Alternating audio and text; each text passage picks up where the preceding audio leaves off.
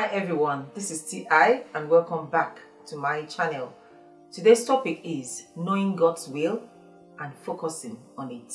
Knowing God's will and focusing on it. Jesus Christ said in the book of John in chapter 4 and verse 34 that my food is to do the will of him who sent me and to finish his work.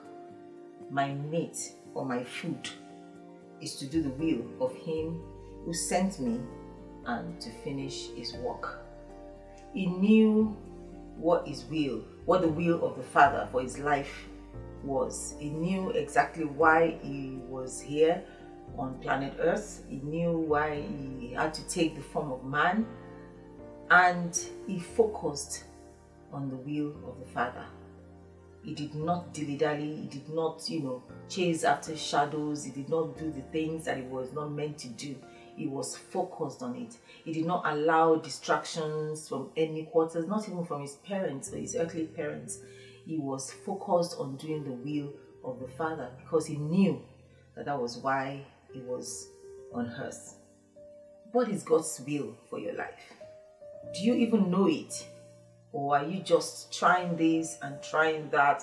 Or are you just looking at what the other person is doing and doing it because that other person is doing it and you feel you can also do it? Or are you actually pursuing the will of the Father? For every individual that is here on the planet Earth, God has a will for your life. He has a purpose for which you were created for.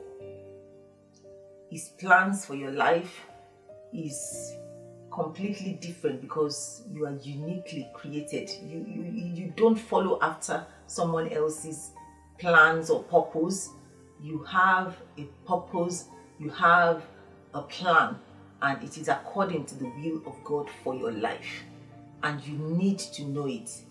And until you know the will of God for your life, you cannot actually focus on it. So how do you know the will of God for your life? Search the scriptures. Go, why? What am I here for? There was this book that I saw ages ago. It just asks that question. What on earth am I here for? You need to ask that question. You need to ask the Lord, what am I here for? What work do you have for me? What is my assignment? We can't all be painters. We can't all be writers. We can't all be singers. We can't all be teachers. We can't all be doctors. Otherwise, who will do the other things, that needs to be done? And that's why even in the place of assignment, God called pastors, He called prophets, evangelists. We all have different assignments. So you need to find yourself in the will of God. You need to find God's purpose for your life. Stop going about beating around the bush and, robbing Peter to pay Paul and then getting frustrated because you haven't really heard from God. You really have no clue what He wants you to do. You need to know His will. Take time to seek His face. Take time to pray. You might need to fast. Study the scripture. What are your talents? What are those things that God has placed within you? You will find His purpose for your life. You will find His will within these things. When you pray, when you ask Him, when you seek His face, you will see Him. He says you should draw to Him and He will draw to you. You don't stay afar and try to do things by yourself, because there are some people that believe that it's my life, I can do it. Do with it whatever it is that I want with it. But you were created by God. You are a creation of God. And when someone creates something, it is for a purpose. It's not just for the sake of creating. Have you seen an inventor invent something just because it feels like inventing? It's because there's a purpose for that invention. The person that created the camera had a purpose for a camera. He thought the camera would do X, Y, Z. And then the day you see a camera becoming a dishwasher, then there's a problem. The day you see a dishwasher beginning to, take people and driving them to their places of work, then there's a situation.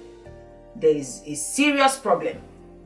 So you need to find your purpose, because when you find it, then you are able to focus on it. When you focus on what you were created to do, a camera, will do exactly what it was meant to do. It's when it begins to, to take pictures and it realizes that, oh, I think I should be able to do more. Then the inventor will say, okay, let's add some more, some more modules to this camera so that the camera can begin to take videos. Let's add. Then it is when you begin to walk in your purpose that God will realize that, yes, I'm able to impart more in your life. I'm able to give more to this person, because this person is actually walking in its purpose. But you are a camera. You haven't even taken a picture once. How can you record a video? It's not possible. You are a dishwasher and you are just sitting there. No one has tagged any plate in you. No one has used you. You are just decorating the house. You haven't fulfilled your purpose. You are not focusing on what you're meant to do.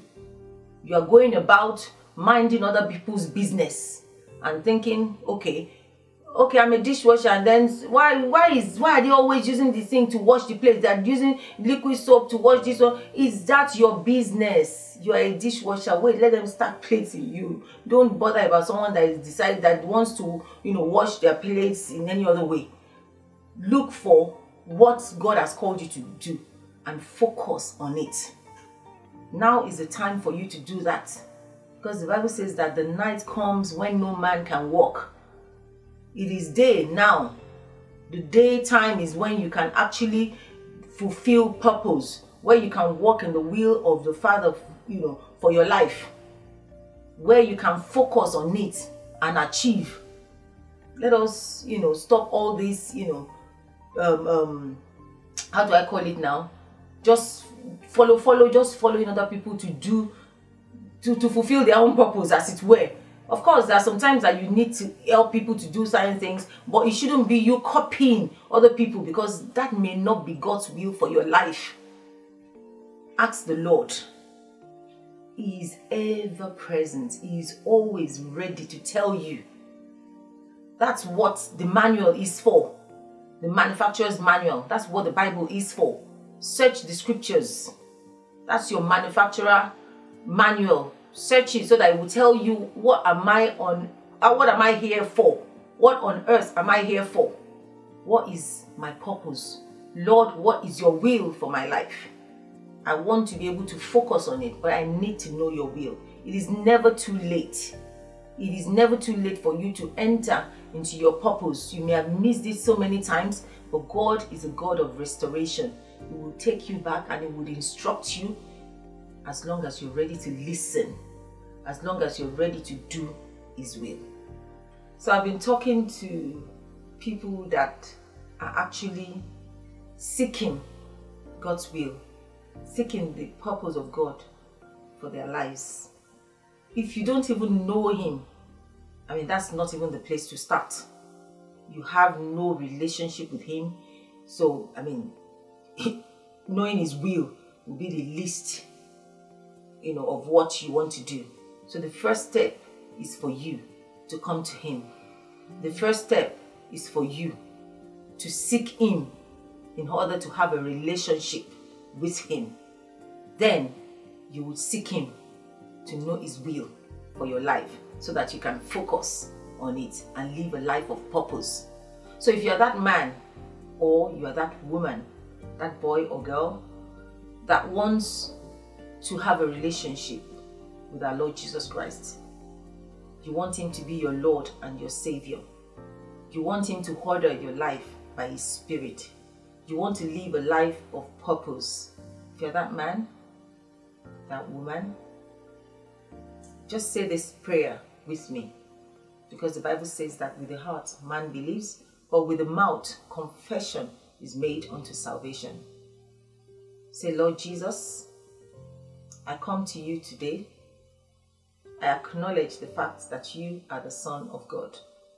I acknowledge the fact that you came to die for my sin, and on the third day, God raised you up for my justification. I invite you into my heart today, Lord Jesus. to be my Lord and my Savior. Thank you for saving me. In Jesus' name I've prayed. Amen. Thanks for watching. I hope you were blessed by this video. Do like, share and comment down below, and do subscribe for more updates. Till I come again next time, this is T.I. Remain blessed. Shalom.